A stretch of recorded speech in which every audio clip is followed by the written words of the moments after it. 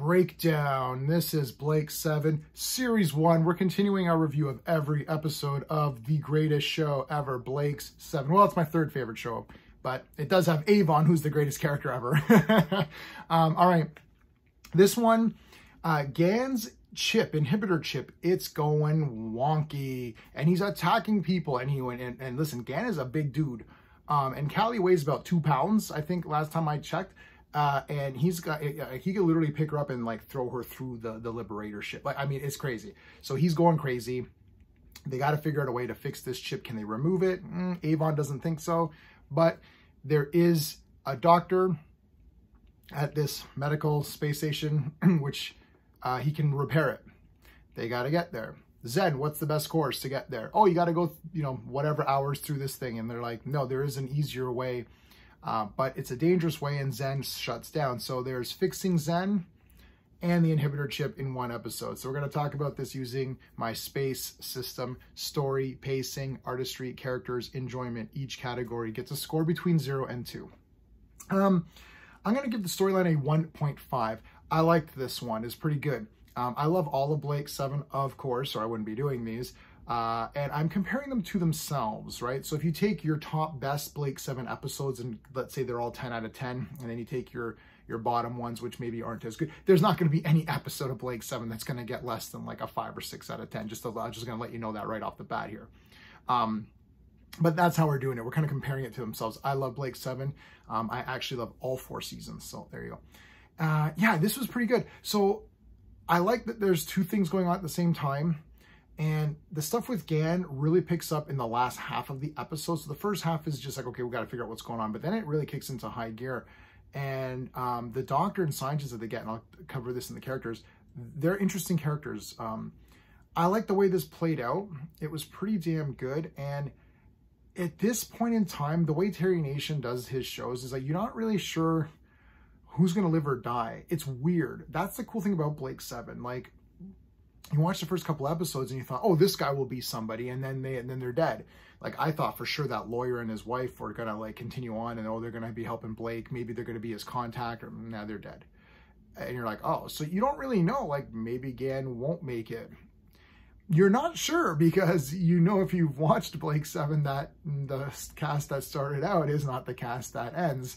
So you're like, all right. Anyway, I thought there was some good suspense, so 1.5 for the story. I'm going to give the pacing a 1.5 as well. Blake 7 and these older shows typically are a bit slower paced, but sometimes I still give them a 2 out of 2 for pacing because I'm so interested in what's going on. This one, pretty damn good. So 1 means it's okay, 2 means it's fantastic. So it's in between that. It's a definitely above good. I wouldn't say it's fantastic pacing. There's a couple of, it's like, okay, Avon's just trying to fix the ship and he's like just pressing stuff. And you're like, okay. But Gan does get out and attacks. That's kind of neat. So it is still, and then once the doctors show up, you're like, oh, and you think, oh, this doctor's going to do all this stuff. And then he's just like an ass. You're like, oh, that's crazy. So pretty good. There's some unexpected things. I'm going to give the artistry a 2 out of 2 because, again, I'm not talking about effects, like comparing this to like Star Wars. I'm saying like, at the time, what they could do, there's a lot of locations. Like, there's been some episodes, they're just only on the Liberator. So you're like, well, you got your Liberator set and that's it. This actually had a lot of different, like, locations, because there's the space station also, and then you see the station in space, and then you see them going through that, that nebula, whatever it is, that danger zone space part. That's kind of neat. So there's more going on than just them being on the ship. So I'm going to give it a 2 because they're trying the best that they can with what they've got, okay? And I appreciate that. I'm not watching these shows and being an ass about it and being like, well, that's just a model, and oh, that's just superimposed. This is so terrible, blah, blah, blah. Like, okay, I mean, whatever, right? Like, what's your show? Show me your show that you made with the same budget, Anyway, so thought everything looked good. Characters, oh yeah, 2 out of 2. Are you kidding me right now? First, Avon's the best. Everyone knows that. Blake's pretty damn awesome. Jenna's great. Everyone is awesome. I actually like every character. Villa, I like Callie. I actually like every character in Blake 7. I don't know if I can rank them. Avon is clearly the best for me, though. But he's got a great part here because they're like, oh, we can save Gan, but we need to get to a place fast, and there's different ones they can pick. And Avon's like, well, this is the best bet, but there's a quicker way to get there. and he knows a secret way, and he knows a place to go. And the thing is, he never told anyone because he was saving it for himself. But you see, when Gan's life was in danger, he did help. This is why I'm gonna have to do a video on why Avon's the best character. There's these little things that it's just Paul Darrow, plus in the script with Terry Nation and all that. They've created this character who he seems like he's an ass kind of, but like crunch time and he's there, and he's there more than anyone else is there, right? It's hard to explain. You almost have to like really think about it, research this, and you know, there's just a feeling there. You're like, yeah, he is gonna save them, and when it comes down to it, he will. Right? There's a great episode that's in the future still where Blake and Avon have a little bit of dialogue, and Blake's like, I've always trusted you. And it's like, yes, that was so powerful. It was so good. Anyways, love Avon. You know, the doctors here and that administrator guy were pretty good.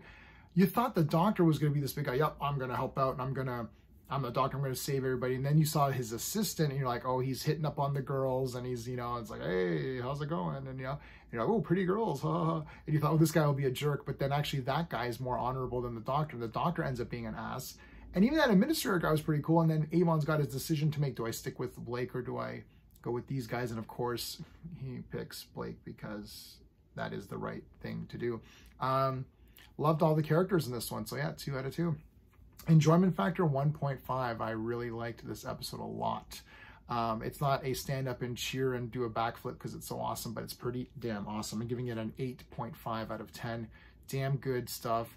Again, if you ask me, Blake 7 versus another show, I'm going to say Blake 7, unless that show is Doctor Who or Star Trek. But like, you know, other than that, it's the best. So if you say, what about Starsky and Hutch, which I also love, Starsky and Hutch versus Blake, well, Blake 7 is better, right? So this episode of Blake 7 is still better than an episode of Starsky and Hutch, let's say. So, but yeah, absolutely loved it, 8.5. If you like my space system, please remember to like the video and consider subscribing to the channel. Check out the playlist for classic TV shows. There's lots of Star Trek on there right now. Blake 7 is going to be on there, and more stuff as I go. So that's it, everybody. Thanks for watching. Until next time.